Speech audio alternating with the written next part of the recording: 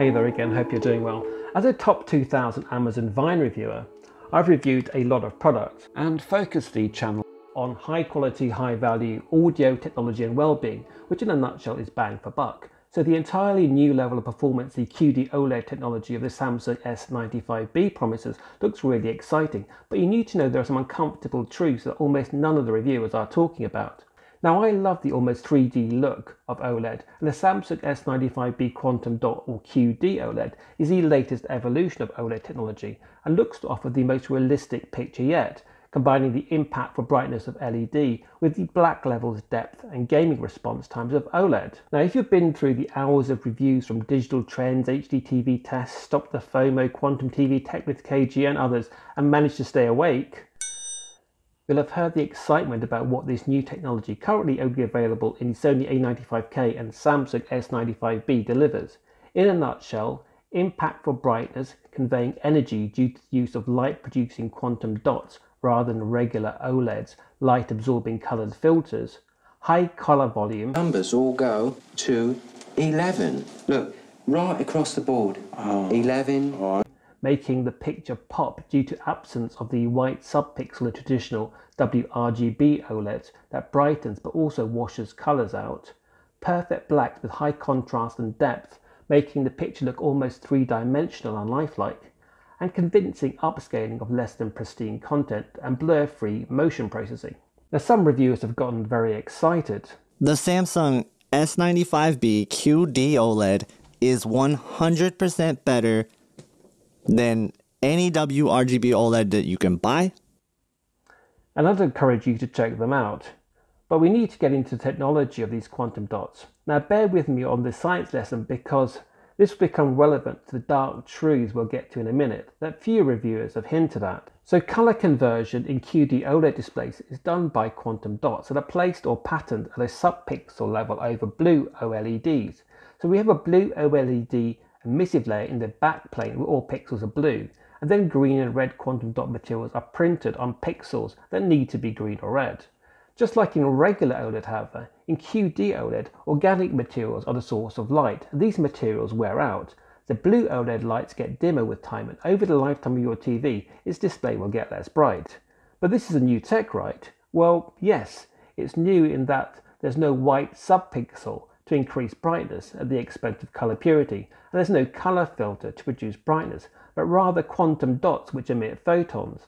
However, the underlying light production is still organic and will degrade over time, and there's the rub. Now, AV Forums, a respected AV enthusiast website, has over 20 pages of posts on problems due to OLEDs wearing out with sets purchased as recently as summer 2018, so under 4 years ago, and furthermore warranty claims being rejected. There's even a whole video on how you can wear your TV out just by watching normal content. I don't mean screen burn or image retention by having static images frequently on screen. Many people, including me, relate to the problem, and there are several comments against this video describing their experiences.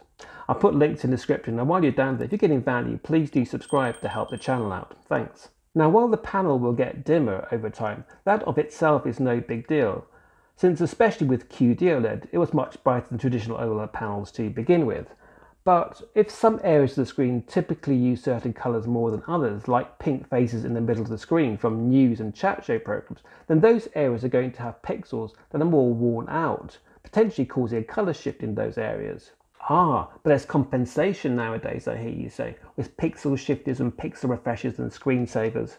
Well, yeah, but if you have a patch of red, say, and shift one red pixel with the red pixel next to it, you'll still have a red pixel being shown. And then the only way to compensate is to burn out all the other LEDs to the same extent, making the whole display dimmer each time.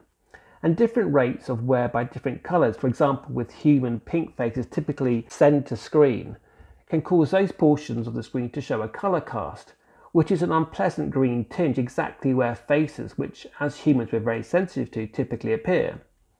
I've got another video on how to mitigate the problem I experienced myself from the 3-year-old Panasonic to make the picture more watchable, but it's a workaround that introduces a wholesale colour shift of the picture, so it's far from ideal.